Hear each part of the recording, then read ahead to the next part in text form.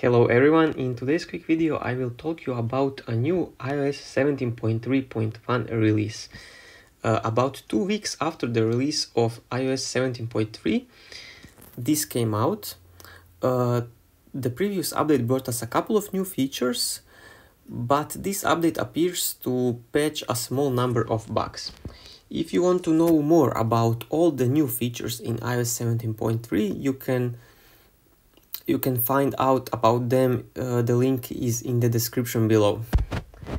For this release, Apple wrote in the update description that it fixes an issue where text might duplicate or overlap while you are typing.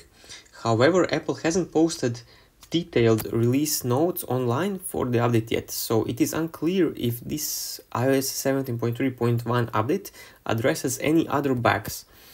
However, what I can say is that I do not see any visual or performance changes on this release. Everything works the same as before. The phone works perfectly. And that's it for this quick video. If you like this video, please subscribe to my channel. See you in the next one.